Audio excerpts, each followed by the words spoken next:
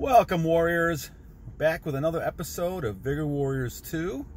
And I'm just kind of waiting for the post office to open, so I decided to do another video. Thanks again for all the subscriptions and for the likes and the comments. A lot of my friends in India, I want to shout out to all of you. Thank you for the comments. I appreciated all those, and anything I can kind of focus on, let me know. I'm happy to put any kind of video together just to talk about issues that affect all of us, but men in particular, especially men that are a little bit older, like I am in my being 60 years old right now. So please, first of all, if you like what you're doing, go ahead and subscribe and like and comment, and go ahead and do that. And then we'll kind of talk about the topic for today on this one. The topic is make decisions quickly, change them slowly. So stick to your decisions. That's the whole idea. Now, why is it important? Well, and part of this, once again, goes back to that foundation of self-control. Now, certainly if you have a decision to make and you want to get all the information, that's wonderful, but make the decision as fast as you can. And the reason I say that is because you want to be in command, and you want to be strong with your decision. So once you get the information you feel you have to make a decision, make the decision, but then change it slowly. You have to be stubborn about your decisions. Now, part of that comes from the fact that if you're on your purpose and you're able to make decisions and you're able to kind of stick by your guns, you're going to be stronger for that. Now, it's not going to be easy. It's never easy. When you're making decisions, especially against things that are against society or against other people or family members, you're going to catch a lot of grief and all kinds of stuff, and you're going to have to kind of wade through that. That's why being tough mentally is so important. But true leaders, people who've succeeded, are the ones who had a vision and they saw upper level. Now, I've seen videos talk about this as a vibration. Well, I call it the energy. So the energy that you have in your mind, knowing where you want to go. And we're going to do a video, I've just not gotten to it yet, of transmuting for success. One of the ideas is to try to be able to use that energy and have a vision in your mind of where you want to go. Your vision might be to be a CEO.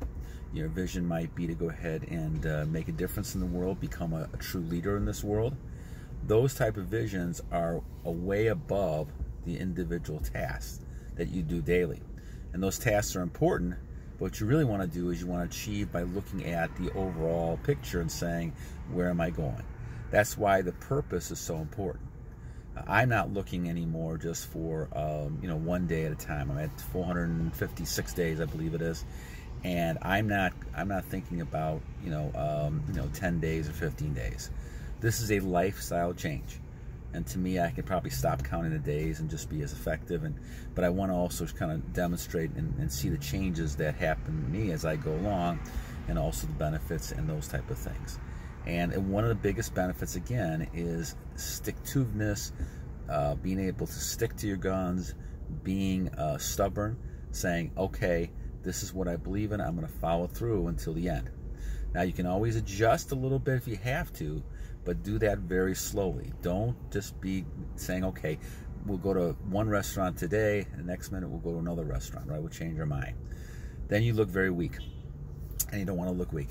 And I'm going to tell you, men, I'm talking to the men now, women do not appreciate that at all. If women have to take charge, and I'm going to do another video on that too, if they have to be in command and take charge, 90% of the women do not want that, and that's going to make you look very weak. Now, you can still be with strong women, but you have to be strong as well, and in fact, probably even stronger to be able to have that leadership command. That's the key. But people are going to expect you to be leaders. They'll expect you to make those decisions, and if you're going to change those, change it very slowly. They'll respect you. They may not totally agree with you. They may be doing something else, but they respect that. Now, look at examples of this. Henry Ford is the best example. Some of you may not know. Henry Ford is the one that developed the line of cars that we call the Ford cars over all these years. And this is about 100 years ago, 115, 20 years ago now. But the thing is that he had a vision. No one thought he could do it. They laughed at him. They ridiculed him. They made fun of him. But all these people were wrong. And most time, guys, in society, you'll see that most people are wrong. It's almost like they're sheep. I talk about these zombies walking around, and there's no offense meant, but the thing is, the people, you do not want to be like that. Do not want to be a zombie or a sheep walking around just following other people because this person did it. Oh, I should do it. Not getting the information, making a decision, making sure that the thing you're doing follows your pattern. If you want a long life of health, you're going to do those things that are going to keep you healthy as much as possible. If you're going to do a long life of success and making money, you're going to do those things that are going to make you successful.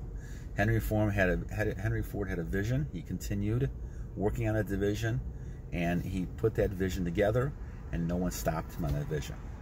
And you look at all the successful people that you have around you, those people, whether it's Tesla or anybody that you can think of that's been successful in business, those type of things, they did not succumb to stopping because they had a failure, or they stopped because someone told them to stop, or stop this kind of stuff. They were not distracted. And those are the people that are successful models that you want to look at and say, let's go ahead and work on this. Now, were they distracted by females coming through? No, of course not. I mean, that would have stopped his purpose. Now, did he have a wife? Oh, sure. Sure, had kids, all kinds of stuff like that. That was different. There was a different purpose for that. So you look at a lot of successful men, they're not out there chasing women around, doing all this kind of stuff to waste their energy. They're focusing their energy on trying to become the best that they can be. That's why we've talked about this before with athletes. They don't have intercourse or sex or anything like that before a big battle. And you're on this battlefield of life, and you have to kind of look at this and say, okay, I'm going to put everything into this purpose and focusing on my goals and trying to be the best person I can be, no matter what's happening around us. And sometimes it's going against the grain. You have to stick to your decision and say, okay, this is what I believe, and I'm going to stick to it. Now, once again, people may not agree with you. They may ridicule you. They may be yelling at you, screaming at you. But the bottom line is that stick to your guns. Never lose that. And those consequences that come from that, you're going to be taking and moving on. And 90% of the time, something good happens. You lose something, something better happens. And I believe that's what God's purpose is for us. And God will give us something differently to fill in. And that's my belief. But the bottom line is that you have to continue to be stuck on your goal, work on your goal, do not give up, because your goal is driving you. And if you lose your goals, you don't have any goals, you're going to be lost, and here comes all the temptation, all the distractions, and now you're losing energy and you're becoming weak. And that's really the problem. So it starts with setting up goals and a foundation, then obviously going on your purpose, and obviously going ahead and doing those type of things and make better you in the future. So anyway, stick to your guns. Don't change your viewpoint for anyone unless you really have a reason that you found to change. But the key is making decisions quickly and purposely, and changing them very slowly if you have to.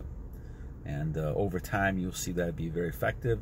Other people will gain respect for you, and you'll see a lot of opportunities come that you may have never suspected, because people see you as a man of power, a man of control, a leader, a warrior, and a king. Battle on, my warriors.